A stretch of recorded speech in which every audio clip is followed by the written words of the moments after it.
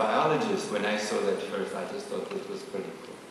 I mean, for the first time you could actually see the neurons, not in a microscope looking at them one at a time, but look at all of them working together.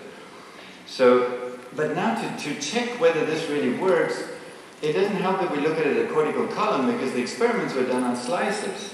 So we had to create a virtual slice, and so this is spontaneous activity.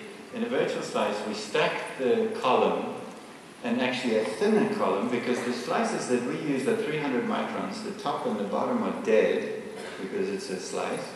So we use approximately 230 fixed slices.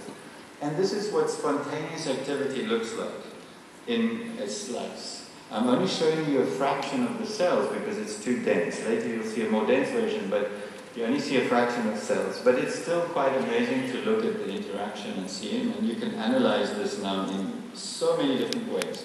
This is a raster plot of all the different cells in the different layers. You can investigate any one of these. This is an example of electrical